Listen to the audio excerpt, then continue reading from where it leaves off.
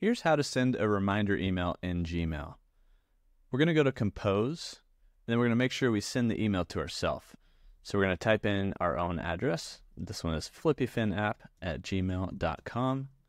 And what I might need to do is set a subject that says, fill out the application, right?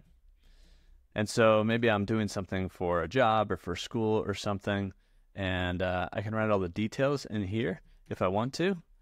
And then maybe a little message to myself there at the end. So to schedule this and set it as a reminder to email to myself later, I'm going to come down here and not click send, but click the little arrow next to it. And we're going to schedule the send. I recommend you click pick a date and time. And from here, you could schedule it for any day.